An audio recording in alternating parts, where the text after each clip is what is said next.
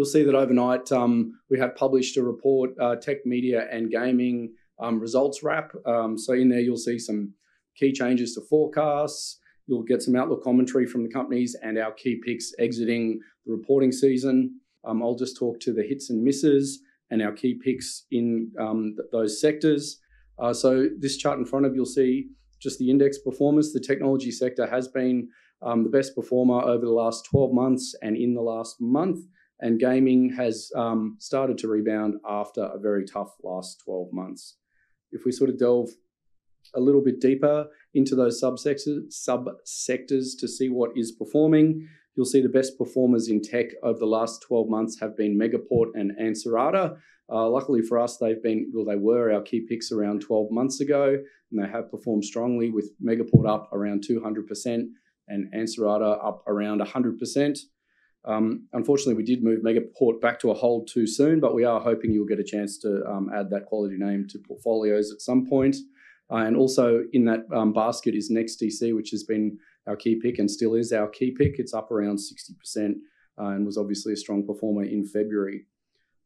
So in terms of the sector itself, we do have a neutral view on the telco sector and the technology sector, and we see some value in the gaming sector. So the hits and misses, as measured by share price reaction, basically in February. NextDC, it was a slight beat on the results side, and the market got very excited about this name. To be honest, there was not really a lot of new news for us in that result. We know that NextDC is levered to some very strong growth thematics, but nonetheless, the market got a lot more confidence in that thematic, and the share price ran. Megaport did run. We had flagged it as one that was likely to disappoint, and we got that wrong. We thought it would disappoint because management had said to expect slow sales, and our interpretation was that earnings would decline quarter on quarter as they layered in some new costs. Sales were weak in that quarter, but what happened is some timing and some FX gains, and effectively the earnings were kind of flat quarter on quarter. Just letting you know, they have still guided to earnings declining in the second half as additional costs get layered into this business to drive long-term growth. Another big performer was Ansarada. Result was slightly better than expected, but really what happened is an M&A firm lobbed a bid for Ansarada, so it's really all about that going forward. The fact that it's a private equity firm that specialises in data rooms or M&A that's buying Ansarada at the bottom of the cycle is not lost on me, clearly suggesting there's lots more M&A to come across the board. And then finally, on the beats candidates, WiseTech, it did have a small beat on the revenue front, and tighter cost management meant margins were better than expected. On the misses side, you can see there two stocks, Data3 and Star. Data3 ran very strongly on a January trading update.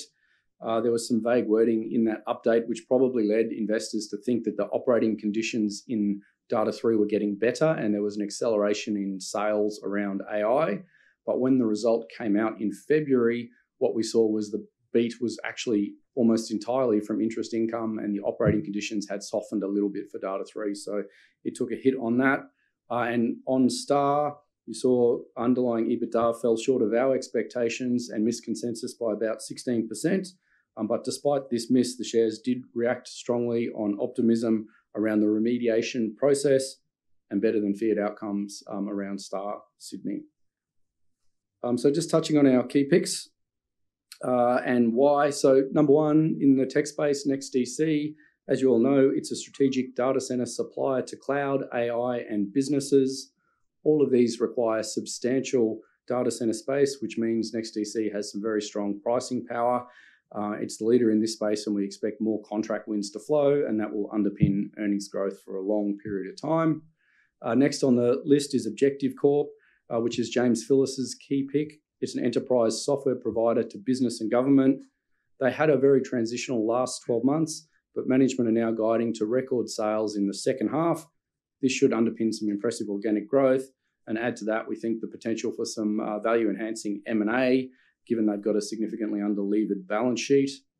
A slightly new name here, we've replaced Ansarada with AI Media. Obviously, Ansarada, unfortunately, unlikely to stick around. AI Media, if you're not familiar with it, is the dominant provider of captioning for live broadcast in Australia, New Zealand, and North America. They basically transitioned their business model a few years ago to embrace AI, which caused a lot of pain in the earnings profile of the business.